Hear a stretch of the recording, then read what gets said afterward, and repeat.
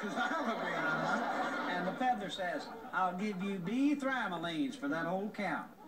And so the meal was dayed right there. And when Jack got home, his mother was mad as an old set wetting hen.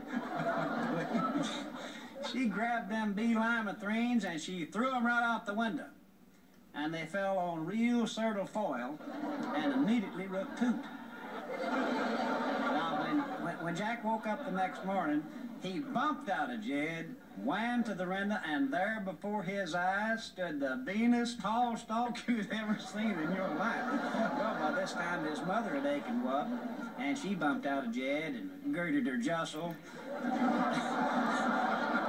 lipped on some footstick. And go on. By this time, old Bean had jacked that clam stalk so Yes, sir. All you could see was the feet of his slants. Now, when he talked to the gop, he saw the most beautiful bassel he'd ever seen in his life. Oh. Well, he walked up and docked on the knower, and there stood the biggest old white fummin you ever saw in your life. There was she Brugly. I would believe. She had a voice like a face biddle and a mace to fetch. And her husband, he was kitting in the sitchin and poking his smipe. And the giant said, "Fo, fee, fi, fam, I smell the ing of a bloodishman." Jack said, "I ain't afraid of you." Said, "You ain't nothing but a pig baker." Well, the giant, he didn't understand English, so he almost lied to Daffin.